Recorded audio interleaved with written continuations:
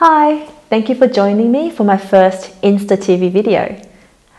I'm making this post in response to a comment made by the real-life midwife who suggested that I explain the embryo grading system, which is a fantastic idea. So stay tuned and I'll explain the embryo grading system.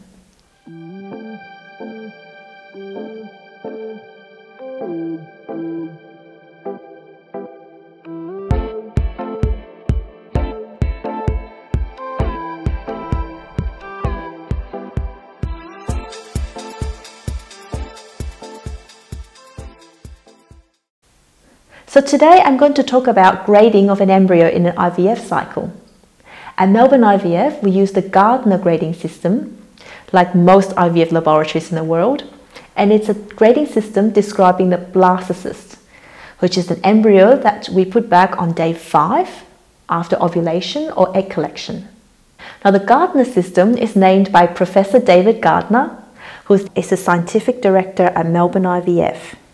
Now the Gardner system, it has 3 components and it describes the appearance of an embryo, so the morphological assessment under a microscope. The first component is a number from 0 to 6 and it tells me the stage of development. So when an egg and a sperm get together, it fertilizes into one single cell. That cell then divides into 2 cells and 2 cells divides into 4 cells and 4 into 8 and so on.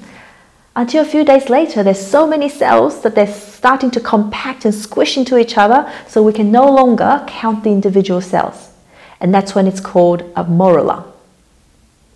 Then the morula will start developing a cavity inside, and the cavity will start to expand.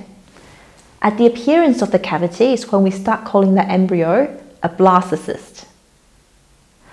Now, when we see the cavity appear, that's stage 0. The cavity will start to expand and it moves along stage 1, 2, 3 until stage 4 when it's fully expanded. Stage 5 is when the embryo starts hatching out of its shell, and stage 6 is when the blastocyst has completely hatched out of its shell right before implantation. The second part of the grading system is a letter between A and C, and it describes the inner cell mass of the embryo. The inner cell mass is the part of the embryo that develops into the baby. It tells us the number of cells, how it's sitting together, and what it looks like under a microscope. A being the best, B being fair, C being poor. The third part of the embryo grading system describes the trophectoderm, which is the part of the embryo that eventually attaches to the uterus. It also ranges between A to C, A being the best, C being the poorest. So the grading system is used to describe to us what an embryo looks like under the microscope at a particular point in time.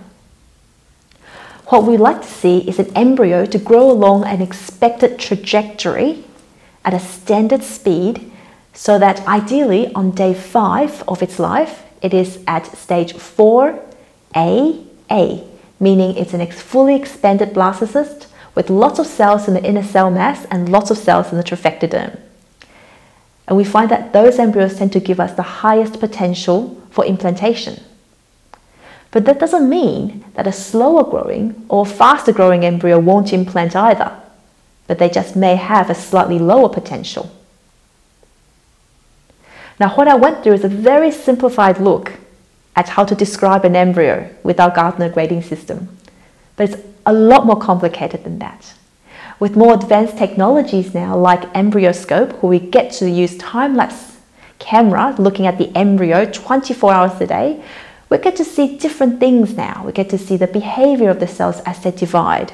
We get to see how they divide, if they're excluded cells, and very interesting behaviors that was not observed before.